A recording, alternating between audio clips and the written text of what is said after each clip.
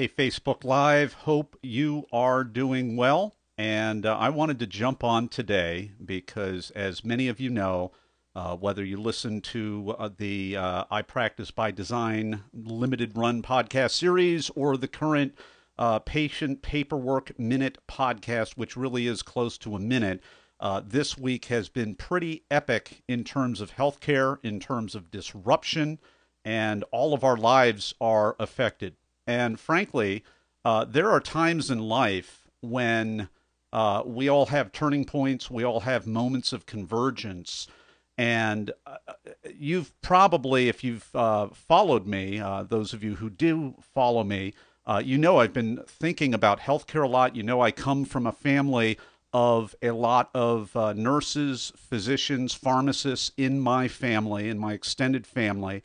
And you know, I care about this. And in life, sometimes we have convergence points.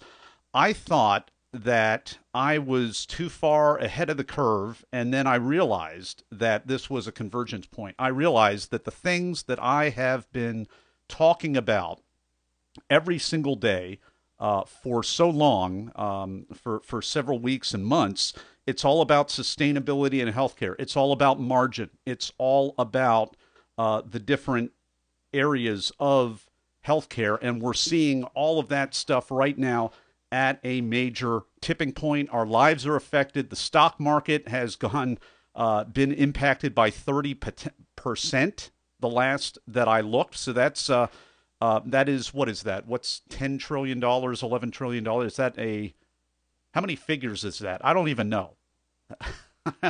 Is that like 10 figures is a billion?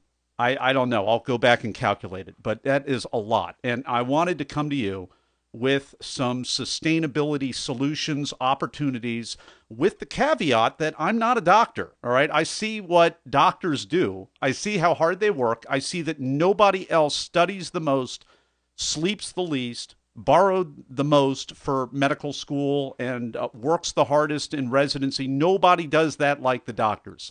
And you know what? There are nurses who work very tirelessly. There are administrators that are doing the best they can. Everybody has an opportunity right now to get on the same side of the crisis. We know that the word crisis, you've probably heard, the original word means opportunity as well as crisis. There is an opportunity in the crisis. I hope that we can stop politicizing this, get on the same side of the line, and fight this thing together. And I'm doing that as a sustainability designer. I just want to offer up some helpful resources, and I would love and appreciate very much if you commented, even as you're watching this, possibly after the fact. Go ahead and ask a question. Go ahead and share this to somebody that you know who works in healthcare. Start a watch party. Do whatever that you feel like you would need to do to give some hope to the people that we all know who are serving us so well. Now, with that said, I'm going to try to keep this to a half hour. I've got about 18 slides. I'm going to talk about a number of different things. I'm going to talk about the following. I'm going to talk about some free resources. Now, even if you're not in healthcare, there are a lot of distributed teams that used to be in person, and now they're off-site. Now they're completely functioning remotely or partially functioning remotely. Guess what? I've worked remotely for a long time, and so have a lot of great instructional designers that I know. I'm going to point you to some of them because I don't have time to deal with the issue of the distributed teams. I'm trying to focus on making a difference in specifically healthcare and in the things that you're going to talk about. I'm going to show you some resources that can help you. You might be in education, you might be in management, you might not be in healthcare yourself at all. Everybody, even those also in healthcare, can utilize these resources that I'm going to show you. And we're going to talk about how to flatten the curve, which you don't need my help with. That's what we're all trying to do right now. I'm going to talk about hashtag keep it flat, all right? Because after the curve is done, we're going to need society, we're going to need to keep it flat. We're going to need to value that margin of the healthcare system. There's not going to be much, But after you hear some of these suggestions, these opportunities, these ideas that I am in the midst of proving with real data, then that will be helpful to you for being able to value that margin and keep it flat. Right now, hopefully we're starting to approach the peak of flattening the curve. I hope, but nobody knows. So we're all going to hunker on that. We're going to be diligent. But once we turn the corner, which might be sooner than you think, we need to keep it flat. And that's what I want to talk with you about today. Now, I'm going to talk about one of those areas of how to keep it flat. Once we get over the hump, we've got to rethink, all right, the one-to-one patient to nurse, patient to physician thing. There's got to be scalable, sustainable communication. And you know what? I want to also say this. Physicians, I love you. This is your deal. You've earned the right to practice any way you want. So one thing as I talk about this, I'm going to talk about how important it is to self-opt into this. I don't want anyone else, any administrator, any healthcare system to mandate these so-called sustainability tips. That would be completely beside the point. These need to be voluntary. They need to be self-opt-in. Otherwise, we're going to see more burnout in not just the general population, because everybody's burned out. It's not just nurses or physicians, or everybody has studies to say they're burned out. So nobody cares, tragically, about that, except maybe in times like this. So this needs to be, I'm going to try to appeal. I'm going to try to suggest. I'm going to try to influence in an open-handed way some of these things that I've been thinking about for more than a year. There's a backstory. You can go through my feed on social media. You knew I grew up literally about 6 feet above my father's rural family medicine waiting room until I was 10. I saw this stuff up close and personal. It's really, really important. I'm going to talk about what everybody can do, all right? Everybody, every physician can take their post-operative checklist that they have, like I did, all right? And many of these are Xeroxed, and you're going to see how ugly they are. You can digitize them very easily, very quickly, and then you can optimize them for mobile so that your patients have it when they need it. Not when they're home, not when they open the filing cabinet, but moment to moment, when they're in the coffee shop, when they're on the bus, when they're on the subway, when they're about to get, impacted, when they should be recovering. We've got to make this stuff available anywhere, anytime for patients. I'm going to show you how to do that. I'm going to not give you the specific steps because I've already recorded a webinar on that, but I want to talk about that. Now, I'm going to talk about specifically 4 ways to enhance your patient post-operative checklists for mobile, to let them go with your patients so that they have them anywhere, anytime there's an issue, so that you can extend. It's almost, remember the DVDs had extended features? Well, you can do that with your little analog sheets of paper. They don't have to be static. They can be scannable and they can expand. There could be special features. Imagine like a DVD, giving your patients special features, extended content, so that they get context without having to call you and interrupt your staff in the middle of a global pandemic like we're in right now that is wiping out trillions of dollars. Imagine having fewer people calling in, having fewer people talking to your staff or talking to you if you're a physician.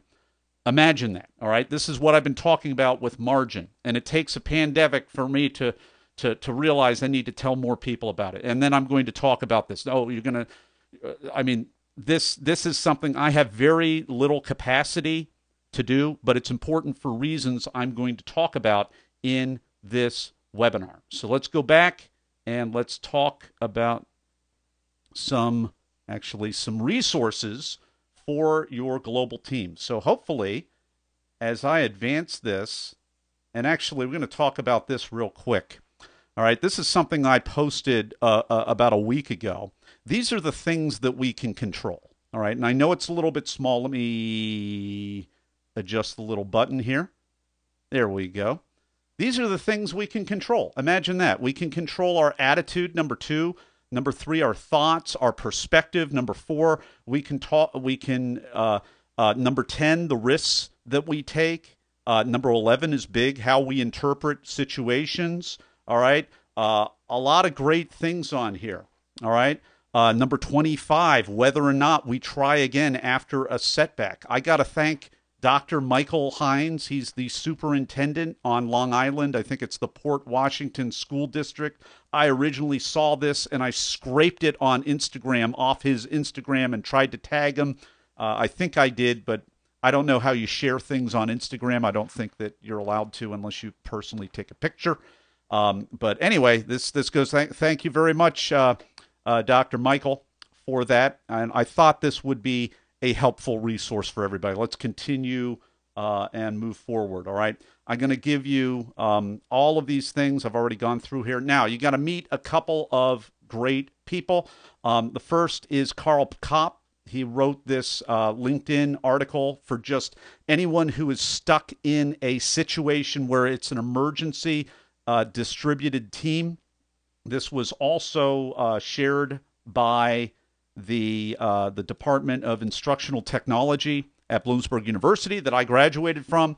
I've spoken at the conference many, many times. Can't go wrong with Karl. And this is great whether you're in healthcare or whether you're not in healthcare. These are experienced online teachers, online collaborators. You're going to find the Tuckman theory of group. You've heard it, group dynamics. I think that's going to happen when offline, in-person teams find themselves online. There may be a new process of reforming, restorming, the renorming, and then we get to maybe performing, and then we're going to adjourn at the end and go back to face-to-face, hopefully.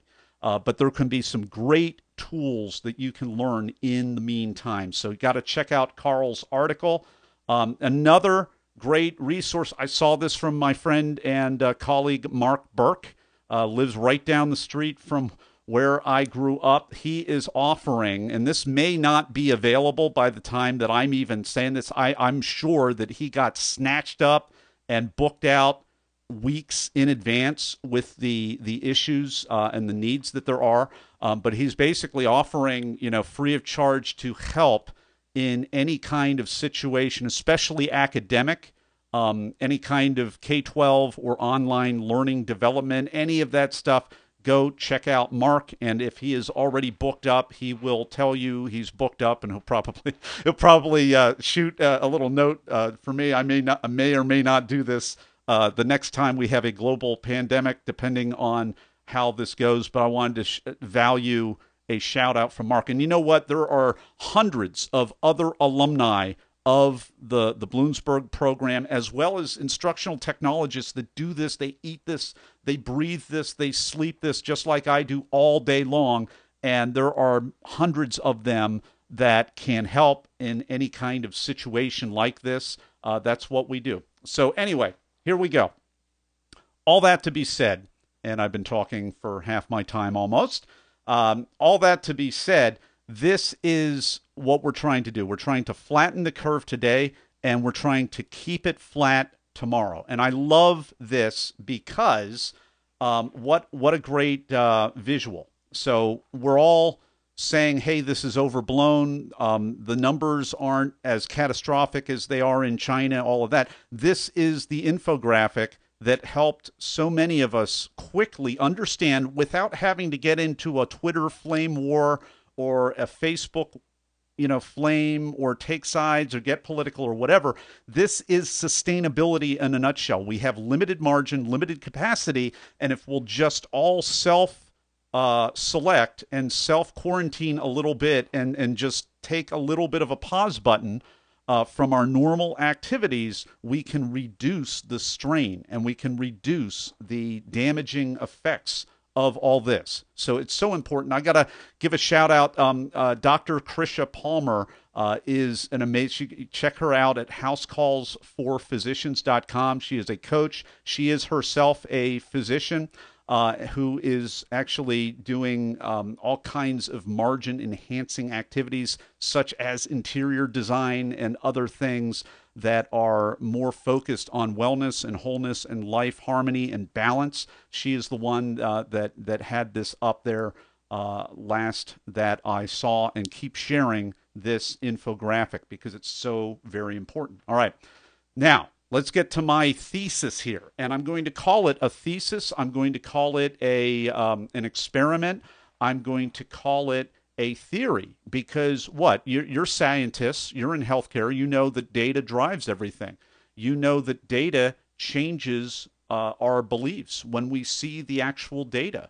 And you know that data can sometimes change. We can improve data. And what I'm going to say is that this is my theory, because I have this belief that I want to collect more and more data on. Sorry, I'm hitting the button.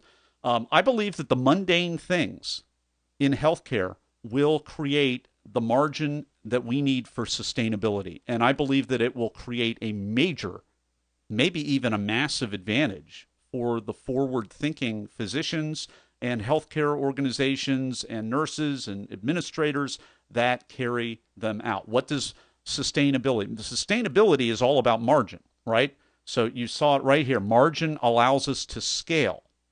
Scaling allows us to free up more margin, right?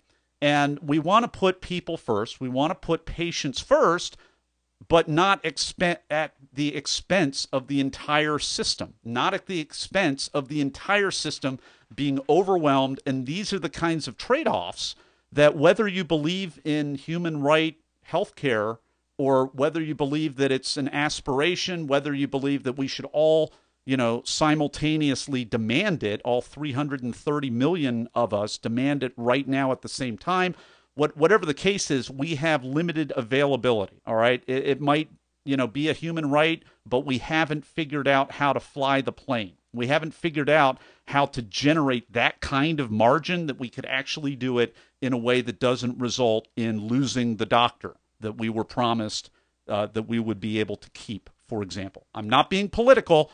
I'm just stating we haven't been able to figure it out. You remember that website?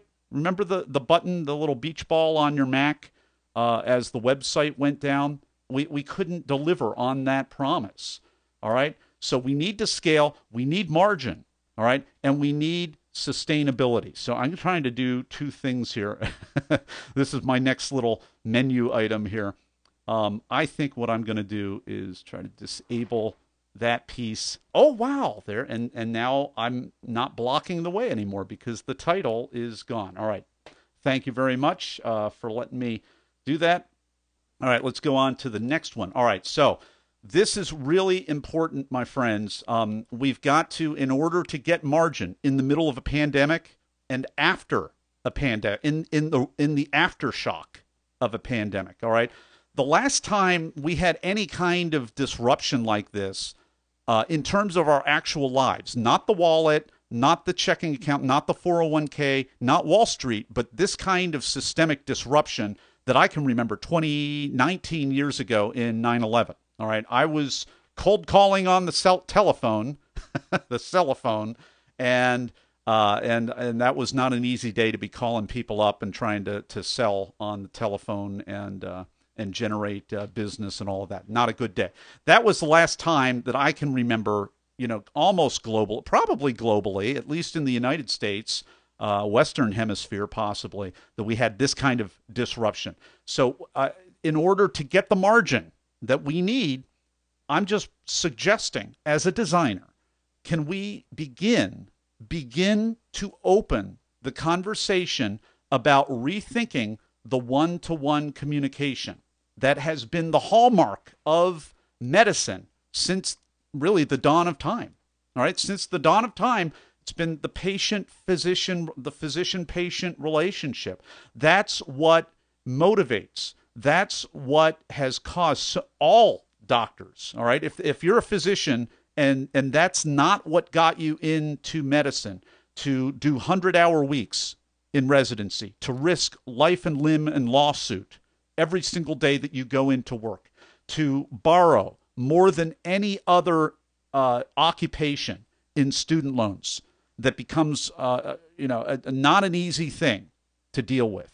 And then to have the rest of society say, oh, they're just a rich doctor. Look at the car that they drive. And they have no idea. We have no idea the sacrifice that physicians have made. And I maintain in my podcast, physicians, not administrators, not HMO CEOs and executives, physicians are the leaders of healthcare. That's why I listen to people like ZDogg MD. That's why I'm actually part of his premium community, because I believe in what he does. I believe in what he's doing. He's rallying a cry for physicians and nurses and other providers in healthcare to stop being abused and stop being micromanaged. All right, don't want to get into that. That's more ZDogg's thing. But I'm really glad to see these voices out there. But I'm going to say this, for sustainability purposes, at least in the short term and probably in the midterm, I think that it's time, as a designer, I think it's time to at least consider opening the conversation outside of one-to-one conversations only in medicine. 9/11, 19, 20 years ago. Remember, it took us 10 years at least to build the building again. It took us at least 5 to 10 years to really start moving past that, and we're still fighting wars that came out of that. So, that's a little bit of context. I believe that it's going to take months to start, if not years, and there are going to be aftershocks here in healthcare and lessons learned and new best practices about how to get margin when you need it, how to talk about maybe the ideal of healthcare as a human right, but at the same time, we're going to voluntarily set aside certain rights of assembly so that we don't overwhelm everyone who's doing their job in healthcare. All right. So anyway, as I've been going on this rant, you have read everything that I have here. And by the way, I will say this, a couple of things on the physical presentation, the bullet points. I'm not a big bullet point person, but I put this together very quickly when I realized that today was the day that really I believe that I was to talk about this stuff. I'm not going to wait anymore. I'm going to bring some of these thoughts. I've thought about this stuff for a long, long, long time, rolling around in my mind. But the piece here that I want to talk about, it's critical that physicians self-select, self-opt in. Any of these things that I'm suggesting, if you are an administrator, if you're a hospital CEO or executive, this is not intended to micromanage. I know how you're going to think as an administrator.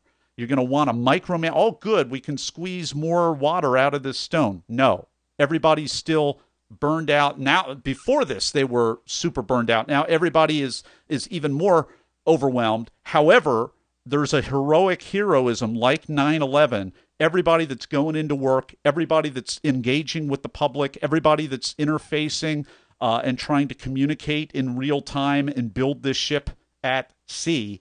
There is a nobility, a heroism that can, I believe, get us out of the immediate crisis so that we can start considering some of these things. So I believe, can somebody open up the conversation so that we don't have to repeat ourselves? One-to-one repetitive conversations.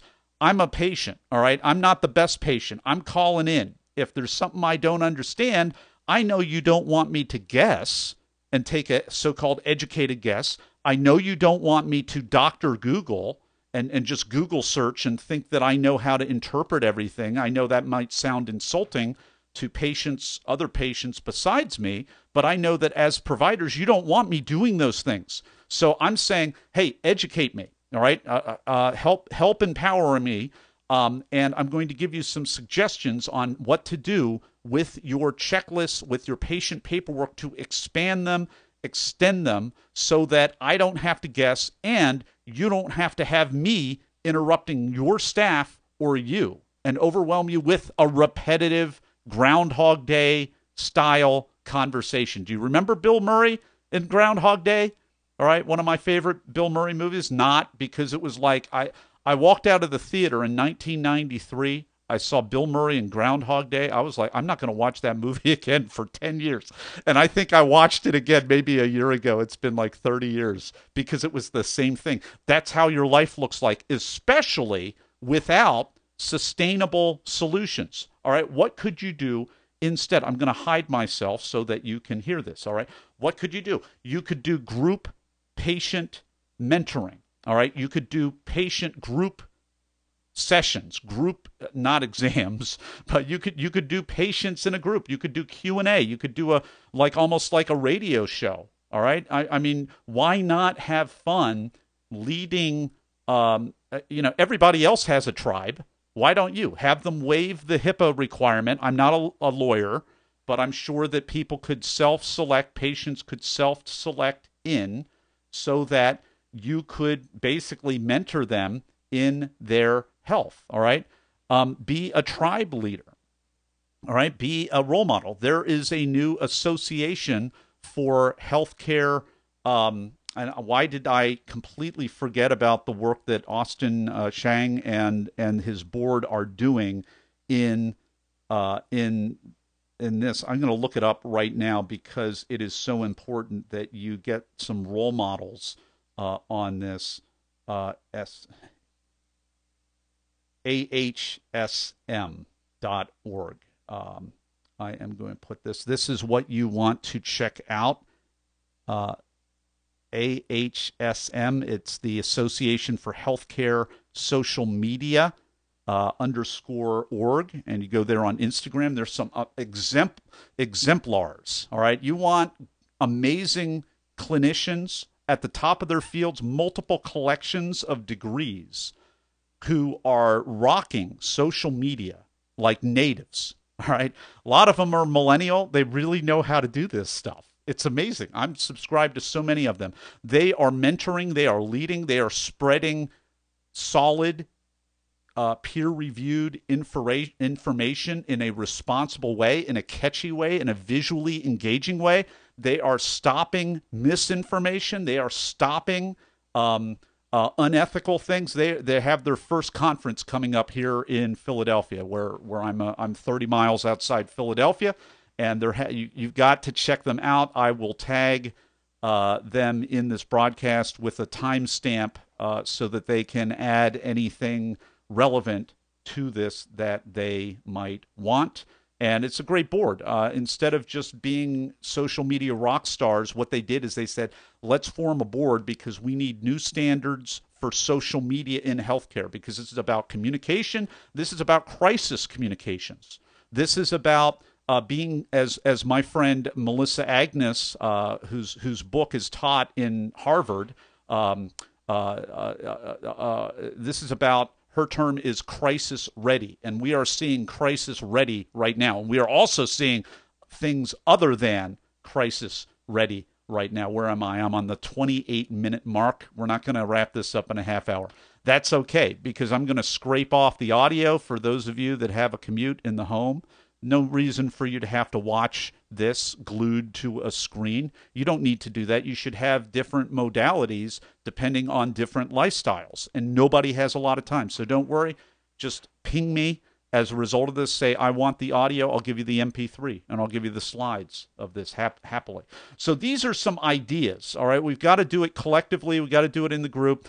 There are so many other ways. This is just a couple of ideas off the top of my head this morning, in addition to what the ideas that you're going to see in just a moment from my case study. All right. This is what your patient checklists and patient materials could look like. All right. It is so important to use everything at our disposal. Again, I'm not a doctor. I'm a designer. I'm a sustainability designer. I'm an instructional designer. I've taught this stuff in graduate school. I've done all of these different things. Really, for this, I'm going on my second decade actually doing that. I'm not 5 years into this anymore. I'm on my second decade doing this, and there's so many minor. Remember, the minor and mundane things that we can do to engage patients. We can expand the margin. We can make things sustainable, and we together can make an impact. All right. So now, have you ever seen patients who are watching this and hopefully sharing this and spreading this this content to other people you know in healthcare? Has this ever happened to you? All right, not you physicians, but have you ever seen something like this? All right, this is called the 97th generation Xerox. All right, and you see hashtag yuck right there, because it's like, man, all right, 1981 called and they want their patient post-operative checklist back. Now, I took that and I turned it, and all I did is I digitized it very quickly in about a half hour, and I'm not going to tell you the specific steps for that because I've already recorded it. Just let me know if you want to know this so you can do it yourself or delegate it to your tech person. They can do it. All right, I turned that into this, and actually I didn't even have the things that you're going to see in a moment. And I did that. I digitized a very ugly referral form that I had. I got a referral from an emergency physician on behalf of an interventional cardiologist, and this is a post-operative checklist, and it was taking a lot of time to repeat this checklist. And the patients didn't know, is that a 6 or is it an 8 or is it, is that an N or is it an R with an extra blotchy toner blotch on it? We don't know. All right. Patients, do you feel loved? I have a question for you. All right. Do you feel loved when you get handed an obviously Xeroxed, even something that's just a little faint, not crisp and clear and warm? Do you feel loved? Do you feel a connection, to your doctor? All right. Or do you just suck it up and say, healthcare isn't, it's a human right, but we haven't really been able to improve it to the level it needs to go yet? Do you just suck it up like I do and say, patient form? If you're watching this right now, I'd love to know, what do you think about Xeroxed forms? Do you enjoy them? Or do you loathe them, as I do? All right. Well, I think we can do better in terms of post-op forms. How about this? Huh? Take a look at that. What if we could make without having to spend, $100,000 a year for an EMR, electronic medical record subscription, or whatever else is out there, or a whole lot more than that, or a little bit less than that? What if you could do this yourself? All right? What if you could just take your checklists, your post-op forms, make them mobile, make them digital, and then make them mobile so that patients could actually put your checklist in their pocket along with their library of music that Steve Jobs told us we could put in the pocket. Guess what else we can put in the pocket? We can put post-op checklists, patient educational materials. We can do a lot when it comes to patient checklists and educational materials. I think in a week like this, a month like this, come on, March rolls around. It's like apocalypse time out there. It is not easy, and I think that we need to consider doing everything we can do, especially the minor, the mundane things, to make things sustainable, to grow some margin, to explain a little bit more to patients through enhanced features, just like on a DVD has those bonus features. Imagine bonus content for your patient post-op checklists and other things. Imagine a world where there were no more Xeroxed ugly forms that didn't make patients feel just kind of a little bit warm and fuzzy. All right, imagine a world without that anymore. All right, let's talk about the checklist a little bit more. All right, here's what I believe. All right, and again, I want the data to prove this, or to prove that it's not far enough along and we need to make some changes to the prototype or whatever. I want data. All right, I'm going to show you in a moment, not in a moment, in a few minutes, a way to partner with me, with your doctor, or if you're a physician and you're a really forward-thinking physician and you've been thinking about these ideas. These aren't my ideas. It's really your ideas. I'm just maybe someone who's articulated some of them a little differently. If you want to partner together on this so that I can get the data and together we can interpret the data and make this better, I'll give you a way to do that. But I have very limited capacity for that, just like you do right now because of the crazy that is out there. But I believe that simpler, cleaner, clearer patient materials can do all of these things. They can save time. They can increase patient safety. They can increase, this is what you really want as a physician. You want us as patients to adhere, all right?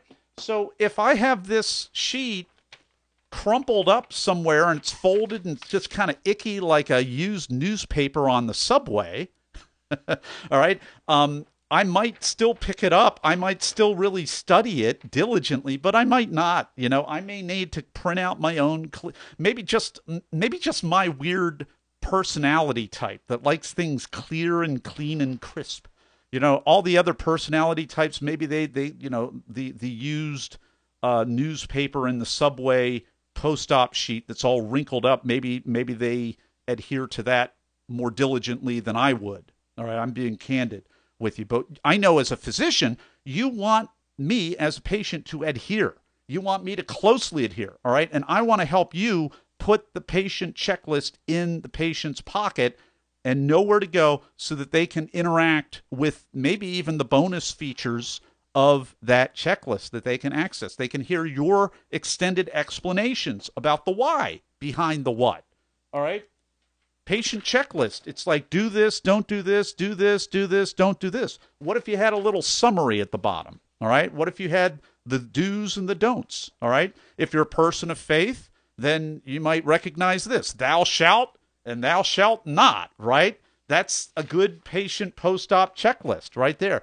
Do this, don't do this. And you, at a glance, what if the patient had this thing laid out in such a way that the patient at a glance can remind themselves without having to scrutinize all of this stuff, but just at a glance, oh, that's right, I'm not supposed to run around the block for another 2 days.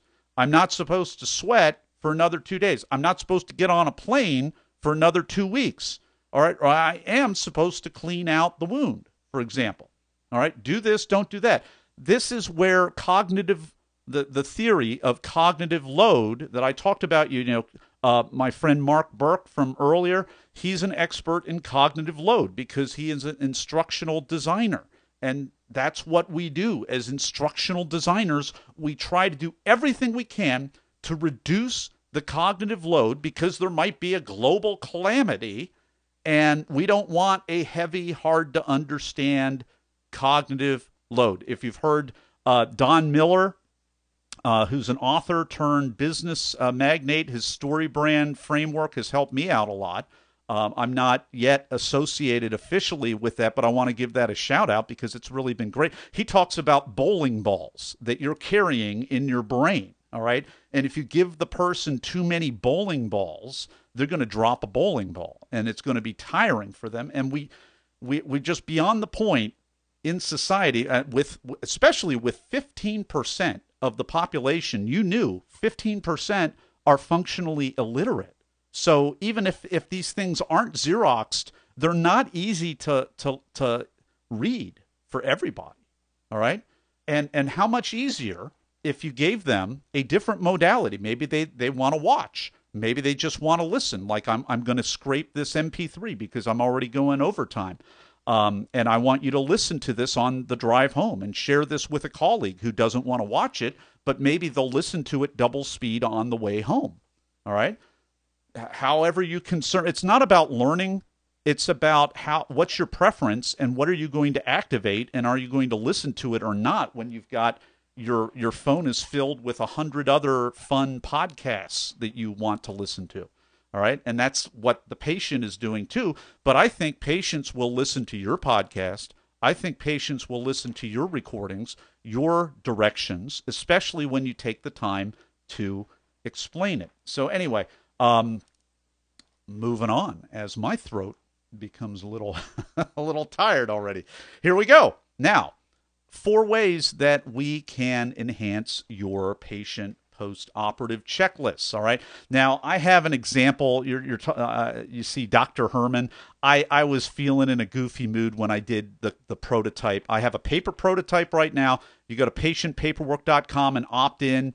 It's a little janky right now, but I will supply you with that prototype, especially if you remind me. Right now I've got another offer right now about how to patient-proof your patient post-op checklist at patientpaperwork.com, and you connect with me, and I will also give you the paper prototype that I am working on right now, because I'm building all this stuff out in real time. I realize that you don't want to watch me talking about this. You don't want me to tell. You want me to show. And so what I'm doing is creating a show and tell prototype that you can actually go in there. I can show you, and you can actually text yourself your own example of what could be your own patient paperwork checklist. You could text it to yourself. You can see it right here. You can dial a IVR, is called, what is that? An interactive virtual recording, I think. I may be getting that wrong, but that's when you dial by extension and you can actually speak into the phone and say, I'd like to reschedule my appointment, reschedule, or checklist. I lost my checklist. Send me a checklist. Press 1 or say checklist, and you can listen to your checklist. Or your patient who might be more elderly. I don't want to be ageist. That would be horrible of me. But I do believe in general that, a certain age group that is younger is going to be really into the QR code, and they'll scan that right in. They might think that's kind of neat. They might give you a bonus point. They might adhere more closely to the post-operative instructions because you had a little nifty thing that they could do. But there's another demographic that might be older that all they know how to do, there isn't even a rotary phone anymore, right? But they know how to dial the number, and they know how to hit 1 or hit 2 to set up an appointment with you. It's the same technology, and they can listen to their checklist again, or they can find out other expanded things, or they can reschedule, or they can hold and listen if they really have a specific question that isn't a repetitive question. You could have frequently asked questions that they have to listen to before they reach out to you. All right. Now, we're not trying to push the patients off. What we are trying to do is keep it flat. Hashtag flatten the curve. And then once we do that, all right, once you do that, I'm just sitting here looking beyond the current like I like to do. We can hashtag keep it flat. And this is all about margin. You can go on the web, you can scan the square, you can see all of that sort of thing. And really, really simple. What would this do for your practice if you had this kind of solution? And it's not hard. And you stick with me. Go to patientpaperwork.com. You will learn, all right? You will be able to access DIY instructions to do this, or you can delegate it. I don't know that you want to manage too many additional projects right now, but you can delegate it. If it's the kind of thing you absolutely have to hear it from me, you absolutely want to talk to me about it, then there's a way that you can do that, possibly. But first, I'm collecting data for people. So you want to check out the thing that I've already talked to you about right there. Now, interactive voice response. I was close. All right. This is when you say 1 or you hit 1, and you can see I'm building this stuff out already. I mean, it's pretty neat stuff. The way that it works. There are all kinds of little. It's not even really programming because there are drag and drop solutions. So this is something that is easier than you think. Some of you physicians that are watching this right now, you're like, oh, tell me, how to do that. Well, happy to resource you with this. I haven't put together a resource guide, but I can certainly do that. Go to patient paperwork, get on my mailing list so that you can email back to me and tell me what you want from me.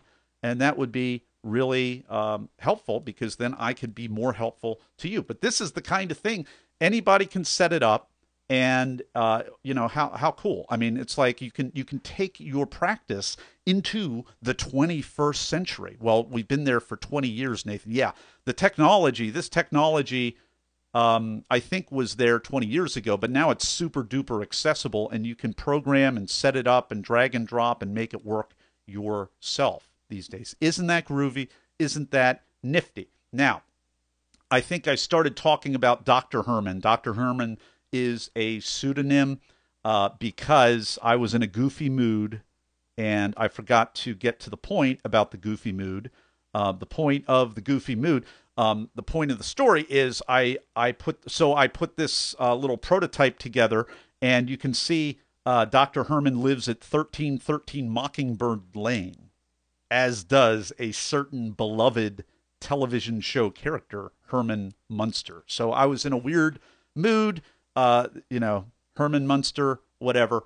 And these are all the things that you can do. This is what it looks like in a patient paperwork post-op checklist. All right. Now, this is what I've talked about in the patient paperwork minute. I talk about how to actually take your analog Xeroxed patient post-op sheets, do an audit, find out how many of these you need to digitize so that you can print them so that they don't look like garbage when you hand them to the patient, because you want the patient to adhere. You want the patient to have this in their pocket. You want the patient to not miss anything that they need to do so that your patient safety numbers go up. You want, and everybody wants the patient safety numbers to go up because that's our safety as patients. So these are some of the things that I did. I did an enhanced piece right there for bonus content, right to the phone. And then, this is something that I could try to create a product out of this, but it's so simple to set up if you only had the time. And I know you don't as a physician, you don't have the time, but you have staff people there. You have tech people that that you could delegate this to. And yeah, it's not easy to manage a project, but you probably can. And, if you want to work directly with, somebody that actually has been thinking on the level that I've been thinking to put some of these together, because you probably have other issues and challenges that you need a good thinking partner. That's where I prefer to come in, not doing the stuff alone, but really thinking about these problems and these challenges, and then ultimately the solution right there. Now we're almost done. So wrapping it up, this is a little bit about the pilot program. If you say, absolutely, Nathan, I want to work with somebody like you, go with the other person that's put forward these suggestions right now in the middle of the pandemic. I'm sure there's a whole bunch of people that are talking about this stuff because we should be thinking in terms of systems and scalability and margin for you. We should say that the physician should be in charge of these voluntary solutions, not any hierarchy, not any CEO. So, go for the other people that are talking about these things. If you can't find anybody else that is talking about some of these things, then this might be for you. I have a pilot program. The purpose of the pilot program is to get more data to help me to see if indeed a prettier checklist results in better patient adherence, and if that better patient adherence results in better recovery, faster recovery, fewer complications, and better safety scores for physicians that digitize and provide extended mobile features to their patient forms. Did that make sense? So you private email me for details. I'm going to work with a maximum of 3 physicians on this. I chose not to go into any more detail about this because I figure if somebody looks at this and they really like everything that I've been talking about, they might want to work. I'm going to have a very short questionnaire. I may explain at that time what's involved, but basically I'm going to do the same thing that I did with Dr. F, who actually, come to think of it, I didn't really tell you about the case study. What did I do? I'm going to say this very quickly. What did I do in the case study? So number one, I got a referral from an emergency physician. His friend, a interventional cardiologist, had zero margin, was spending way too much time repeating himself with what I call single-use conversations. Those are the Groundhog Day conversations that really I don't think should ever be done, or very, very rarely, repetitive ones. All right, one-to-one, but repetitive. I think that those should be one-to-many. I think physicians should have more time for this stuff. So what did I do? How did I do this? It's the same thing you can do. All right. You don't need to be part of the pilot program to do this. You could do it yourself. You could create your own conversation with yourself about the checklist, and you can just go through it, go into the why behind the what. And that's what we did. We set up a little appointment. We did the virtual studio. You see, I have a fancy microphone. You don't need the fancy microphone. You don't need the pretty paneling on the wall. It helps if it's nice to listen to, if it's easy to listen, if it doesn't sound scratchy like a audio equivalent of a Xerox form, that helps. All right. But basically all we did is we just talked through the form. That's all we did. And I said, and then I would ask a couple of little questions about, why is that so important? And then that creates a little bit of a context so that patients know the why behind the what. And that's what we did. And then the rest of it is just me editing the video and scraping off the audio like I'm going to do to you, for you, to you. I'm going to scrape off the audio because this went longer than I thought. Happy to do it. Then you can listen to it in the car on an MP3 instead of being stuck in front of a screen like I'm sure nobody ever wanted to do anymore after the year 2003. The screens got old. Am I right? All right, so final piece right here. A couple yet more resources. Download the checklist at patientpaperwork.com. That gets you connected to me. Go beyond social media. Connect with me so that you can email directly to me. Tell me what things are helpful, what things maybe weren't helpful. Maybe you say, hey, Nathan, you need to get to the point about X, Y, and Z. We don't care about A, B, and C. All right, I listen to all the feedback, and that is important. Now, listen to the Patient Paperwork Minute. It's on Apple Podcasts. It's on pretty much every major podcasting thing. And then this thing over here is the master. I only talk about one of these tiny little points each episode. And I've done a pretty good job of holding every episode down to under 4 minutes or so in the Patient Paperwork Minute. So it's not 20 minutes. It's not 1 minute. But it's pretty short. And I talk about, from an instructional designer perspective, all right, cognitive load. Remember the bowling balls, like Don Miller says, in the brain. You don't want to give your patients bowling balls. They're going to forget. They're going to give up. They're going to assume. They're going to guess. And that's not good for adherence. That's not good for patient safety. That's not good for your safety scores. And that's not good for the hospital that you work for or with. And if you're self-employed, that's not good for your practice. So, I talk about these issues, not like I'm a doctor. I'm not a doctor. I'm a designer. And I believe, and this is my closing line, I believe when we master the minor and mundane, it will create a major, massive advantage and margin for you. Thanks for watching. Thanks for sharing. Thanks for doing a watch party with any other physicians or other nurses or other healthcare providers or healthcare workers that you know. I know that I'm connected to so many people on Facebook and on LinkedIn and all these places who are working in hospitals. This was not an easy week for you. This is not going to be an easy month for you. I am on your side, and so many other patients are on your side. We are cheering you on. Share this. Let's get you the margin that every physician and other healthcare worker deserves. I'm going to sign off, and don't forget to go to patientpaperwork.com, get the checklist guide to patient-proofing your checklist, and then get email access to me so that you can connect with me in that way. Hey, thanks, everybody, and thank you for sharing. If you want the audio, again, go on to patientpaperwork.com, reach out to me via email. I will send you the audio, and you can listen to it as you're jogging in the gym, wherever you are not in front of a screen. Take care, everybody. We're all in it together. Thanks for helping to hashtag flatten the curve. Take care.